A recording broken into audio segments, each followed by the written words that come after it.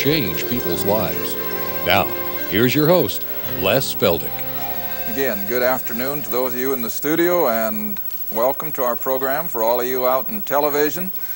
We've, in the last month or two, also gone on satellites, so we realize it's a possibility for someone joining us almost from coast to coast, from Canada to Central America. And if you happen to be out there and you're listening to the program, we want everyone to know that for the next 3 or 4 weeks, we want to call this Letter Writing Month. We did it last year as we approached the end of our first year, and now we're coming to almost our second anniversary already. And we'd just like to encourage you, if you're enjoying the program, if you're listening, drop us a note. Now, when I say we want to hear from you, we're not asking for money. We've never done that on that program. We haven't had to, and I hope we never do. In fact, I know we won't. If I ever have to get to the place to ask for money, I'll just stay back with the cattle and forget about this. But anyway, we'd like to hear from you, and just drop us a note on a postcard or on, as Gettysburg Address was written on the back of an envelope. Just let us know that you're listening. Secondly, again, we want to remind you that the first 12 programs back there in Genesis are now available in booklet. They're free. Write for it. Call for it. And we can't offer the VCR videos for free, but they're very nominal. We're charging $25 for 6-hour tape, which includes, again, the same 12 programs that are in the book. And we'll gladly mail them to you if you'll just call us or drop us a note. I think that's enough for announcements. Now let's get right back into where we left off. Israel is under Joshua, you remember. We're going to sort of skip over a lot of the familiar territory that is not in the line of our, what I call through the Bible in a, how shall I put it? God's plan of the ages, or whatever it's been coined. But nevertheless, Joshua, over a period of 26 years, gets the children of Israel to the place where they occupy all of the land of Canaan west of the Jordan River, with the exception of 2.5 tribes who stay on the east side. One of them was Reuben, and the other one was Gad, and the half-tribe of Manasseh. Now, I emphasize that for a reason. They are going to set up shop over here on the east side, which, of course, takes them all the way up to the Golan on the east side of the Sea of Galilee. Now, remember who they are. The tribe of Gad, the tribe of Manasseh, and the half-tribe of Manasseh, and Reuben and Gad. Now, when we get to Christ's earthly ministry, I will be maintaining that Jesus only had anything to do with 2 Gentiles, the Canaanite woman and the Roman centurion. And invariably, somebody will come up after class and they said, well, now, Les, you forgot all about the maniac in Gadara. Remember that Jesus cast out the legion of demons? I said, hey, he's not a Gentile. Oh, he had to be. He was over there on the east side of Jordan. My stock answer is a question.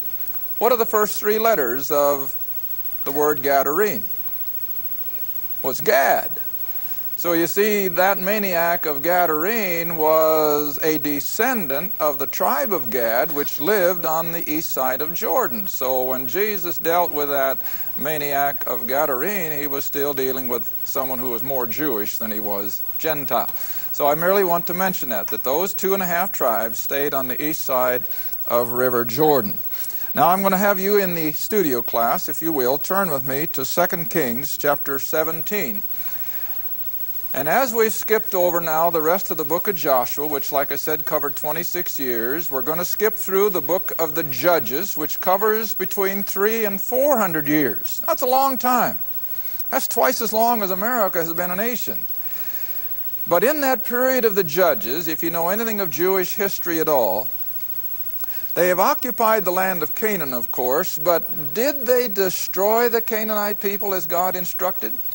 No, they didn't, and they got soft-hearted, and they thought, well, we can use these people for servants, and for one reason or another, they left off destroying the Canaanite people.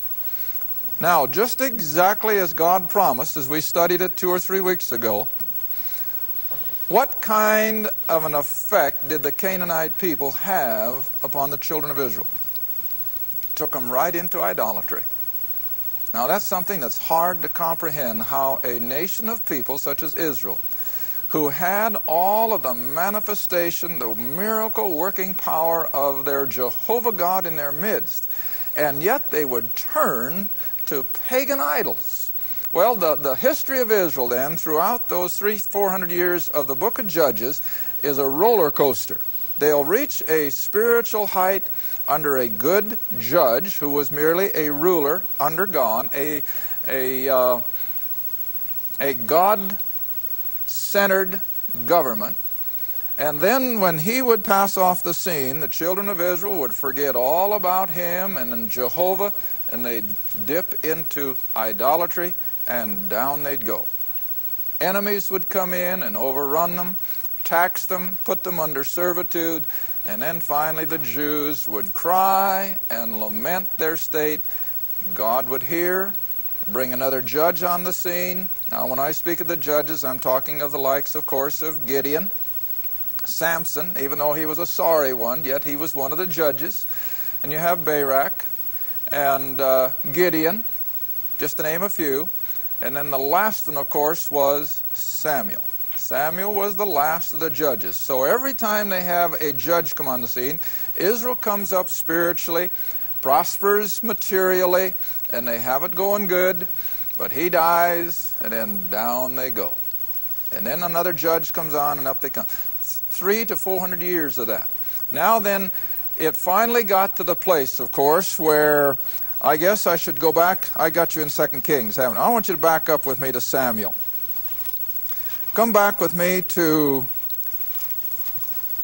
I think it's 1 Samuel. Chapter 8. 1 Samuel chapter 8.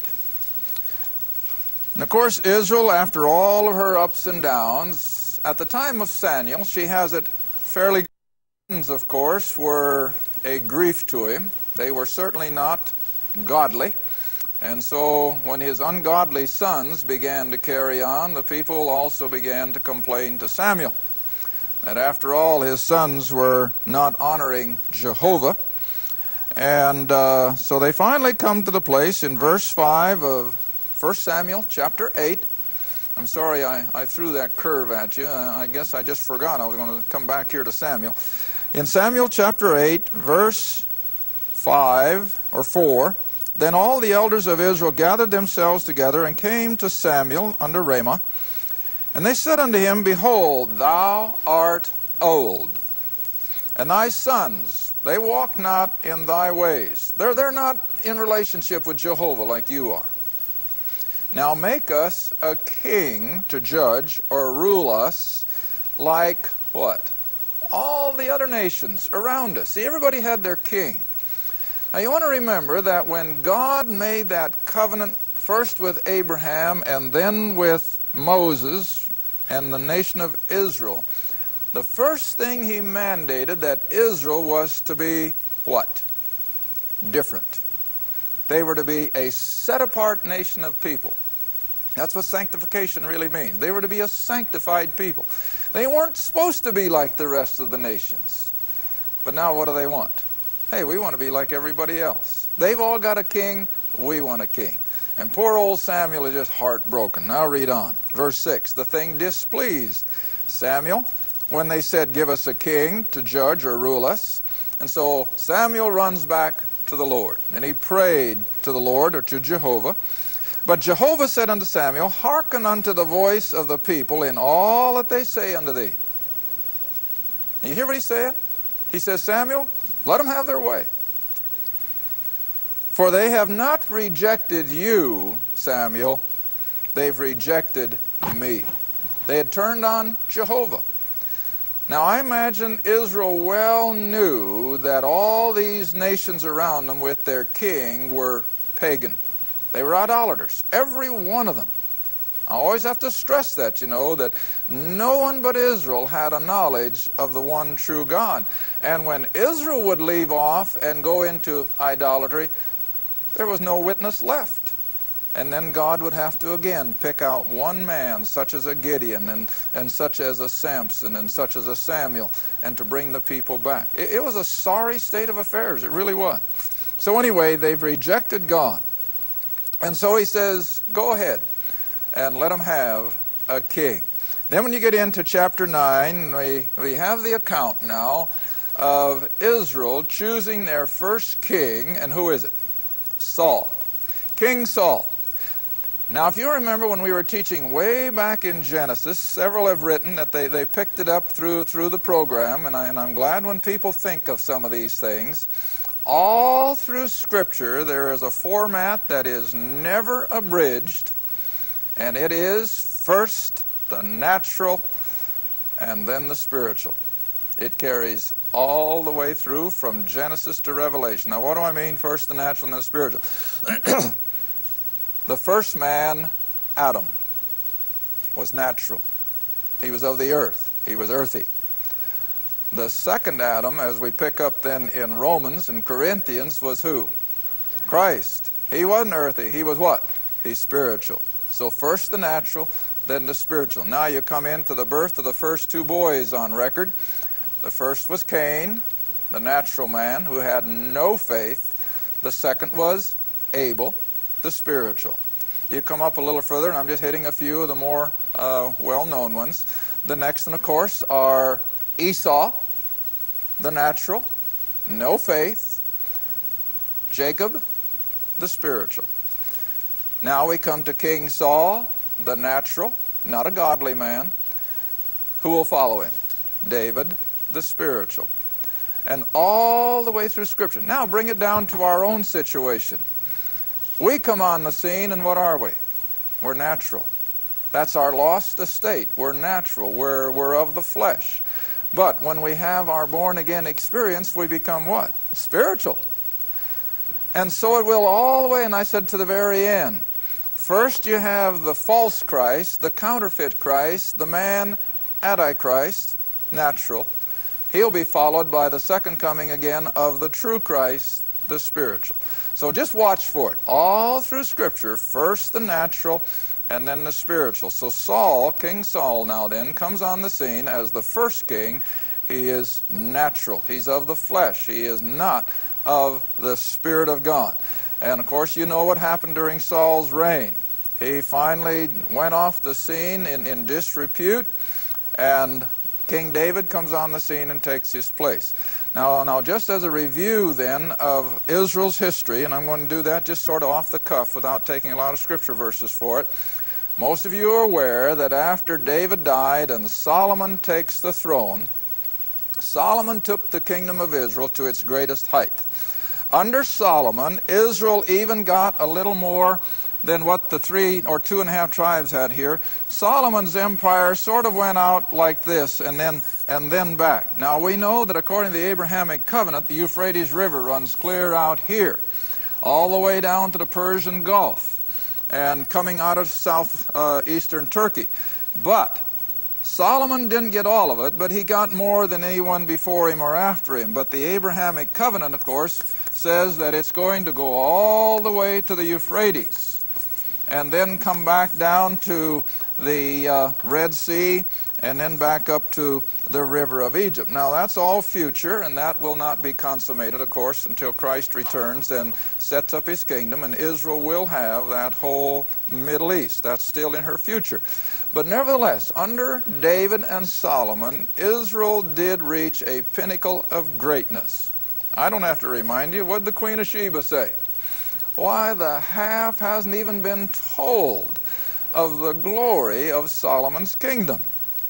Had great copper mines, which of course the scoffers for years said couldn't have been. They didn't have the technology. Well, now we know they did, and he indeed produced copper. He had chariots, horsemen, by the thousands. They had a great world trade of the then known world under Solomon. But even though Solomon started out as a godly king, how did he finally end up? Well, with his 900 pagan wives, and he set up altars all over Israel. He was setting the stage again for the fall and the demise of God's covenant people. And so Solomon dies. And Solomon has a son by the name of Rehoboam.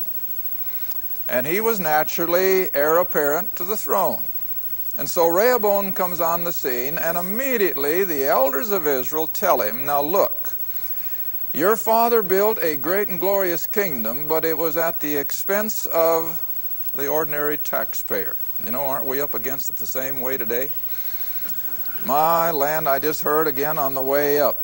Even here a few years ago when they had that tax increase that was supposed to balance the budget, for every dollar that they raised our taxes, how much did they spend?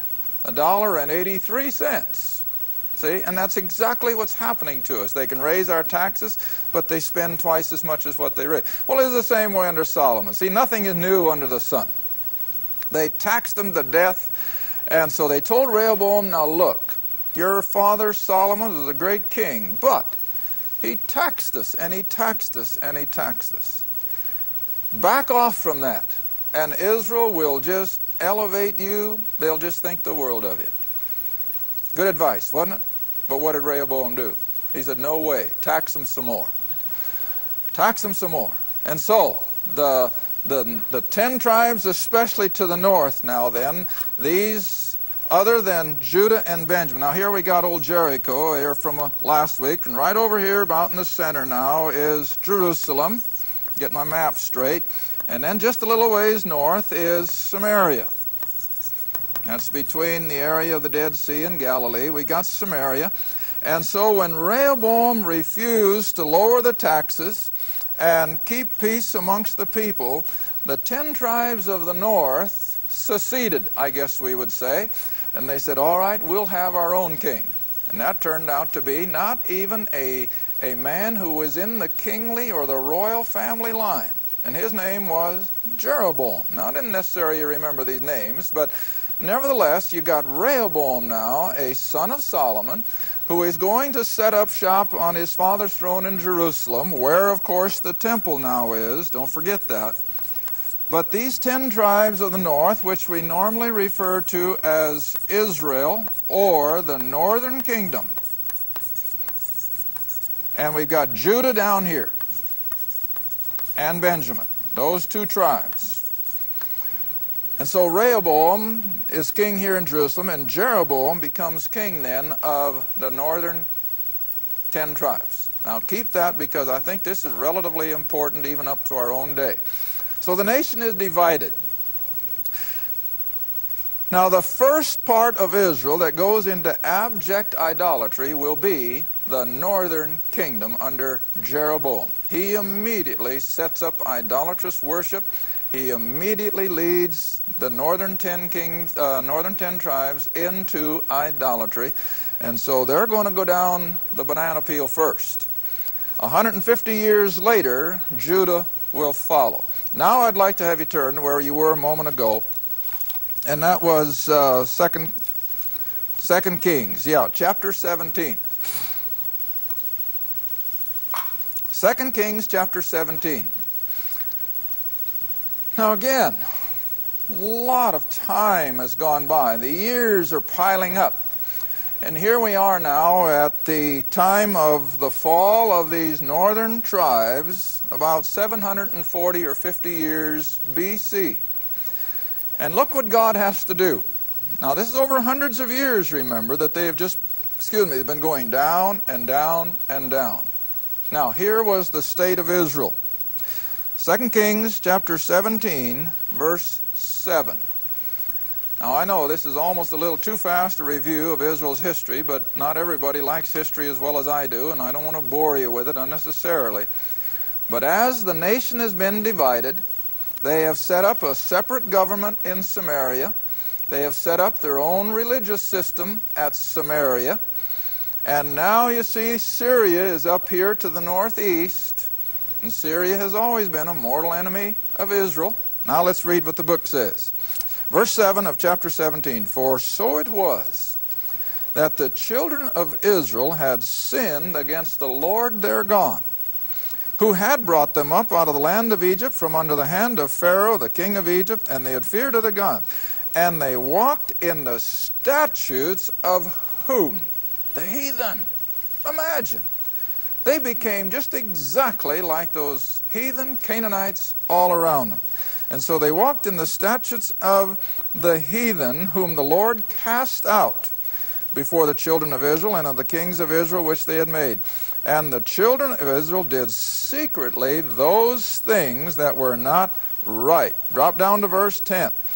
They set them up images and groves in every high hill. Can you imagine what that was like?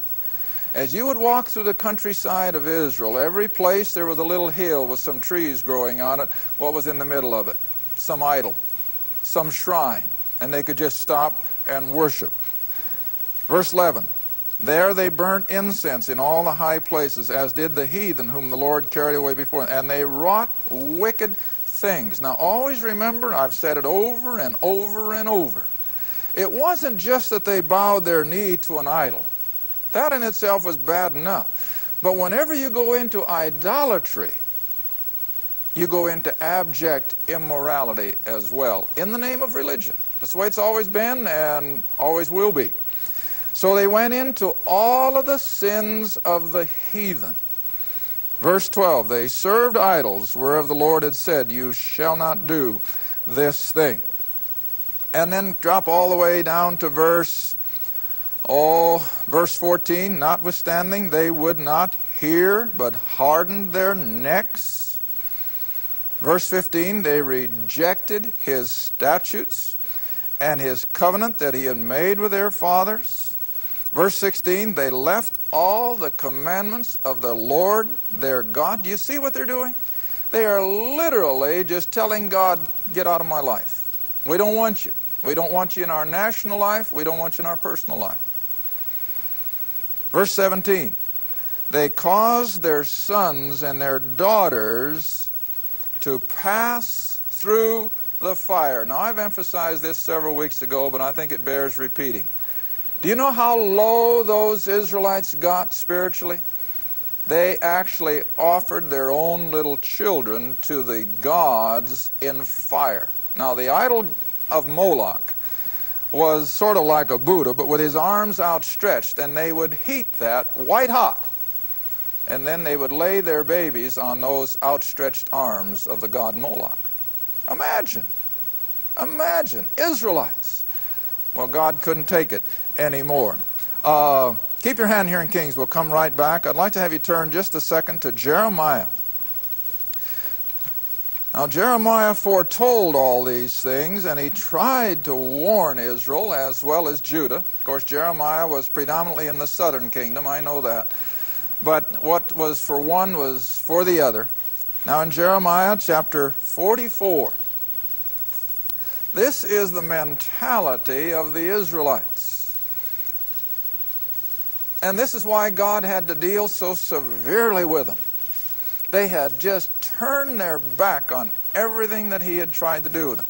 Now, as we're looking at all this, keep your mind back on Genesis 12 when God called Abraham and made that covenant with him that they were to be a nation of people living in the land who would in turn be under his sovereign kingship.